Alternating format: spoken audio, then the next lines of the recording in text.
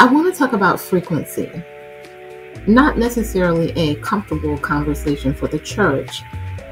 I believe that is mainly because tradition and religion doesn't allow us or you to study the fullness of who God is in his supernatural state, that is.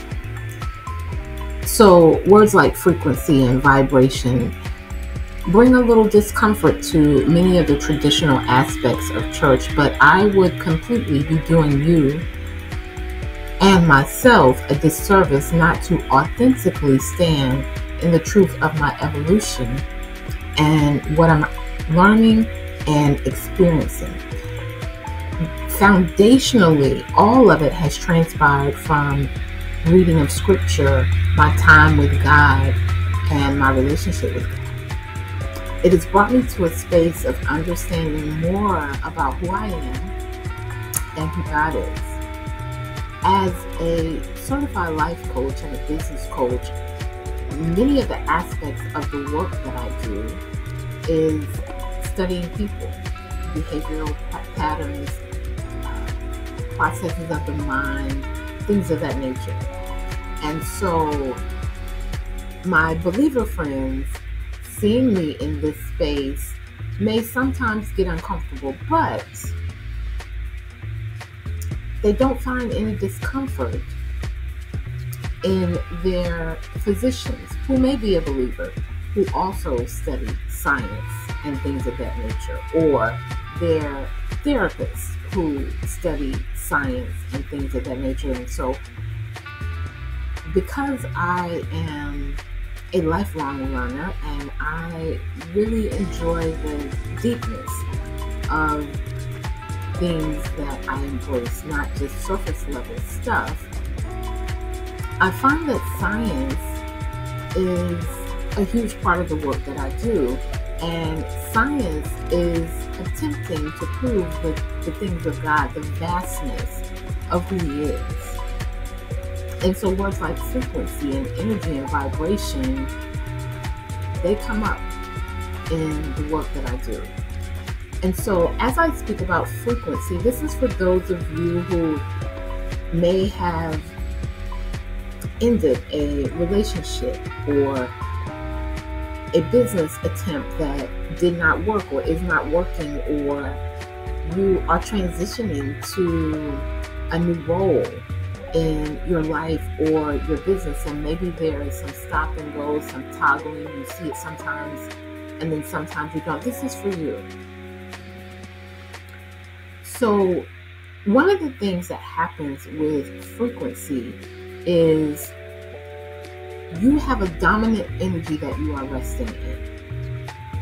If you have a desire that is greater than the energy and frequency you are resting in, there will often be that toggling back and forth, that uncertainty. There may be times where you get large influxes of money and then it goes away. There's no consistency in it. There may be highs and lows, extreme highs and lows in a relationship, or on again, off again. All of that is energy. And I came to this understanding because I am intentionally, personally, taking myself through an identity shift for a new desire that I have. And I'm learning so much in this particular identity shifting transition that I'm having. And I've had several before when I wanted to do new things or have new things in my life, but I was never as intentional or even as aware as I am now because of the space of evolution that I'm in. But as I'm in this particular space, I lost something that I was enjoying, that was really great for me. And then it wasn't. And despite how great it was for me, my dominant energy and desire was at a greater level, or just a different level.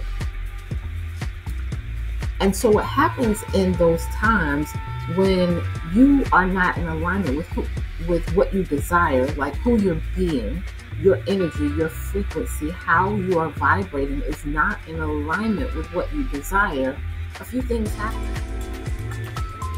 So you may have the toggling to and fro with your money or in a particular relationship, the ups and downs, but your dominant energy will always be the energy that rises to the top and calls in whatever it is. Now, what this could look like is you have a desire for something greater, but your energy is a match for what you already have or what you had in the past. And then there are times where your dominant energy stands above all other energy that you have, and the things that you had can no longer remain. And this is where embodying a new frequency, and I talk about this all the time, that matches what you truly desire comes into place. But many people are confused, upset, frustrated, it's not working, but I really want this old thing. But if your dominant energy is in alignment with something greater, it will often cause things to happen in your life that will release some of those things that may have seemed fun, although they were a little off, although they weren't really a perfect match for your true desire. It may very well cause those things to fall off. And you being in that space of awareness is a beautiful part of you manifesting what it is that you desire at a quicker rate. Now, where the uncertainty comes in is how to embody the frequency that is a match for what it is that you desire. And this is what I take my clients through in our identity shifting sessions. I laid down for a few hours and I woke up with this download and I said, I have to get this out.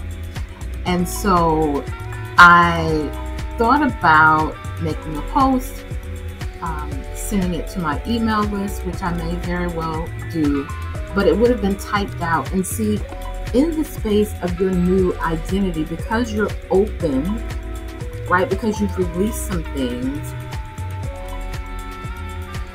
that you've never seen before, that make things happen with much more grace and ease, suddenly become available to you.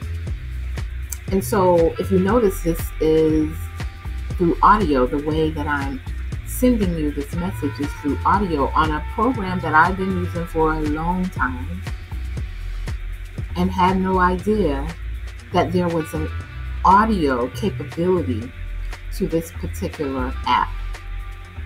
And so I'm sharing that because so often when you're resonating on a lower frequency in your old identity, there will be opportunities, there will be things that you just simply can't see because the old version of you doesn't know to look for it. It isn't open to looking for it. So many things happen when you step into a new identity that make whatever it is that you desire come with much more grace and ease, whatever it is you're desiring to manifest. And specifically, this particular download came to me because of something that I had to release. I'm not sure if I said this part already, but something that I really liked. But it was out of alignment with my dominant energy. And when you get this understanding, you can release things with much greater ease. And you won't stay in that phase of regret and doubt and fear and uncertainty nearly as long as you used to. It's important that you understand that we serve a supernatural God, like a God that we can't even see, that we believe in. So you have to understand that there are parts of God that tradition is just not going to break down for us. But for those of you who are vibing at this frequency, I pray that this has blessed you. For those of you who want to go deeper and you're ready to embody that new identity that is a match for what you truly desire, my sessions are open. That's my take. Peace and abundance.